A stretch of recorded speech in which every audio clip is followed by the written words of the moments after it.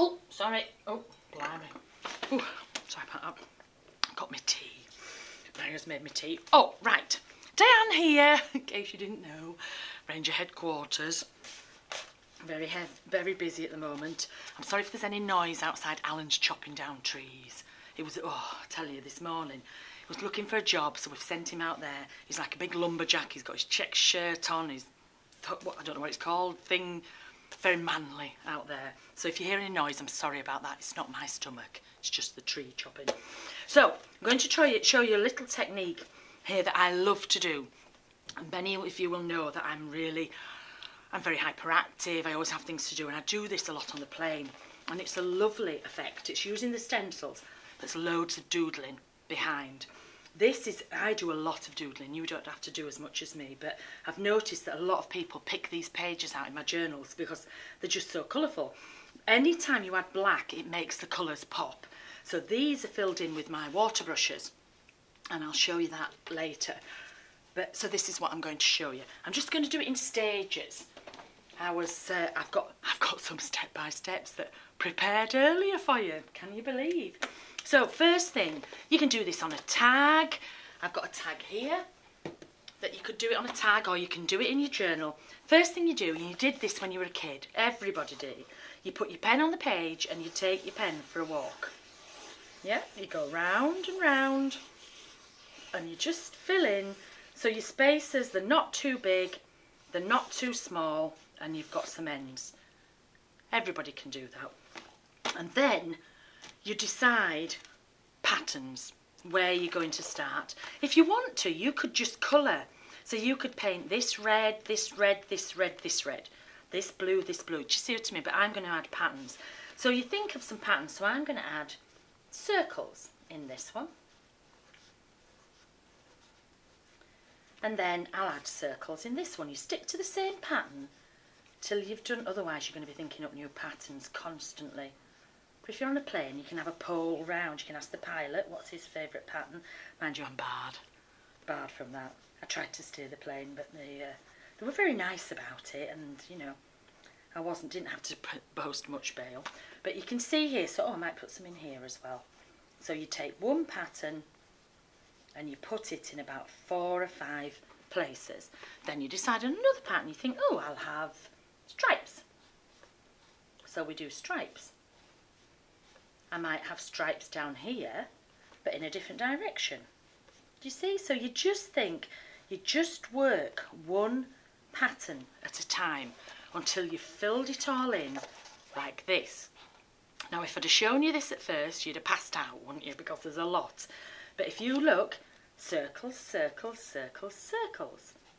Stripes, stripes, stripes, stripes. Very, very simple if you just take it one step at a time. Then, when you've done that, and you can imagine if you're stuck on a plane for hours or in an airport, it's very soothing. So when you've done that, we start colouring it in. So I've started some here for you. And I'm just going to show you, the people say, what do you colour in with all the time? It's so bright. I colour in with Tim's Fine Detailer brush, which is filled with my ink. So for example, I have one for each one, all 18.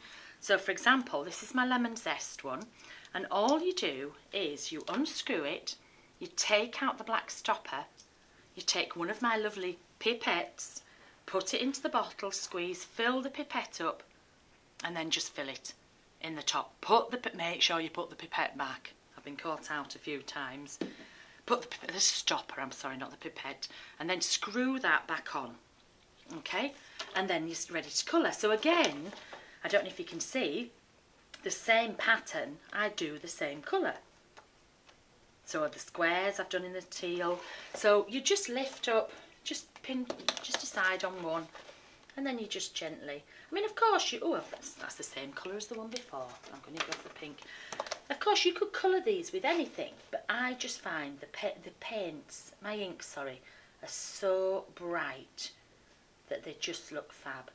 And of course, you can take these on a plane. I take these on a plane wherever I fly. I don't even declare them. They're just in my bag, and I just use them. So you can see, you just paint through. So you would paint the whole page, And if I didn't have so many jobs to do around here, I would have painted the whole page, but lots of jobs. Cleaning up after Ranger U, the barbecue, went to scrub them all down. So that's what you do. When you've inked it all, I'm going to take one of my stencils. This is Bert. And I'm going to place Bert on the top. And I'm going to take one of Tim's paints, Distress paint. It's a lot more fluid. You can do it with a normal dabber, but this is a lot more fluid, so it's nice to do. So I just hold onto the stencil. It's a bit hard to tip up, but I hold onto the stencil. And yes, I'm covering over some of that nice doodling that I did. If you were worried about that, you could do the painting, this black painting, then go back and just colour in the bits that are missing.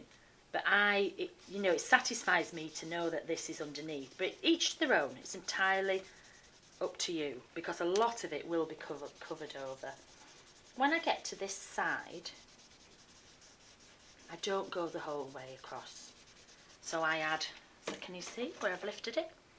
And then I just take a baby wipe and I just blend the paint so it's coming away to nothing. So it looks more natural than if I just had a stripe down the edge. So if you didn't want to cover up a lot of this that you were doing, what you could do is, now you've got your image, now you add your colour. So I can add blue to the spots. So whenever I add blue here and here, remember I add blue everywhere where the spots are. And this is why I like to draw the design first. Some people say, well, could we just put the figure down and go over it and then draw? You could, but you're going to be a bit more regimented and even, and I prefer it to be uneven as usual. So you can do that. You can take this before it totally dries and we can just spritz it with some water and we'll lay it on another page. Just with some kitchen roll, just press over the top so we get a nice shadow effect. And then you can clean it onto your book as well. I clean everything in my book. Now you could use any colour. I've used black because black is the most dramatic, so it's easier to show, but I do like black. But can you see? Once this is dry, what I do then is I go in and I outline each shape, just to make it stand out. If you have the Sakura black glaze, that's lovely because it just makes it raised a little bit. But I just go around each shape to make them stand out, and then I usually go around the shape on the, I don't want to do too much because this paint is still wet, but I outline it again and then I outline it in white. And I've got one here that is totally finished. So you can see where it started, and then, so I've outlined in black, these pop out more, I've outlined in white, and then I've outlined these as well, and then I've just written a simple quote all around the side. It's very effective, and I just love it. Kids can do it. If you're going to do it with kids, just don't put any doodling in, just come back to this bit and just get them to paint. So this whole area here, oops. If you want paint drying up a bit, just give it a little squeeze and then the ink will come out. So this whole area here can be blue, and this bit can be blue. I'm doing it very roughly, and this bit can be blue, and this bit can be blue. So give the child one colour at a time and do it like that. But I love it. It keeps me quiet for ages. I have my headphones on, I'm listening to my audio books, and I'm in heaven. Oh, Mrs. Reaveley, your plane's delayed for another 6 hours. Okay, I'm fine. I'm absolutely fine. I just wish I could have my cup of tea with me, because I tell you, those plastic cups over here, not good, you know. So, have a go, enjoy. Easy when you know how, isn't it?